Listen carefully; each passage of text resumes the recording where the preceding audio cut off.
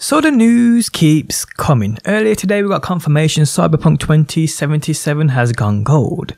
Now we see the official map leaked online, and today guys we check it out.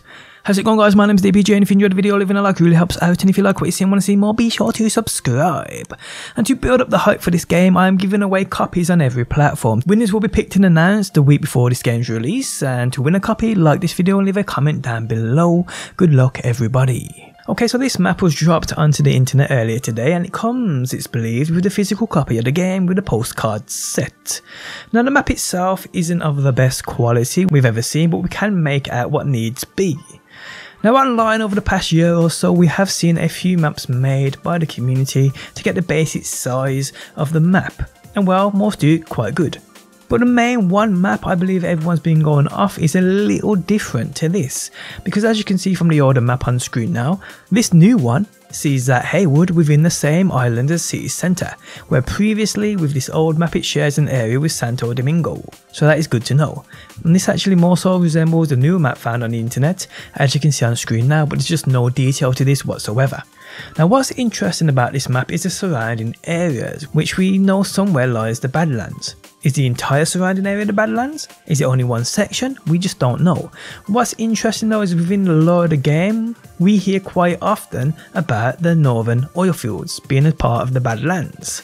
And well, we see the northern oil fields at the top of this map. Now we know the Badlands is a big place, as you can see by this image here. Driving within the Badlands we see that blur in the background. That blur in the background is actually Night City. And this actually shows you how big the Badlands seems to be. But could it be possible the Badlands takes up the entire outskirts of the map and the districts? Because we see here on the outskirts of Westbrook it looks all mountainy with the odd road path through it seems.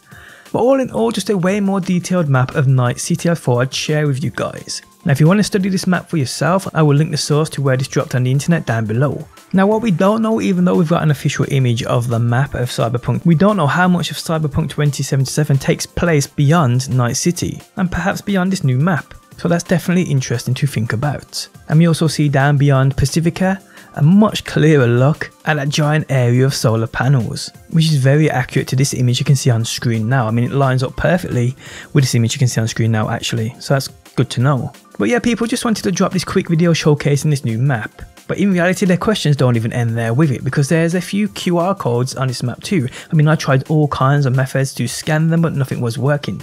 I mean, if you can find out what's up here, please do let me know. My Twitter or Discord is the best place to get a hold of me, both are linked below. But yeah guys, Cyberpunk 2077 has gone gold. It's releasing on November 19th, and we'll expect way more videos between now and then on my behalf. So if you're new around here and want to see more, be sure to subscribe. But on that note guys, the end of the video has arrived. If you enjoyed it, leaving a like really helps out, and hopefully I will see you on that next one.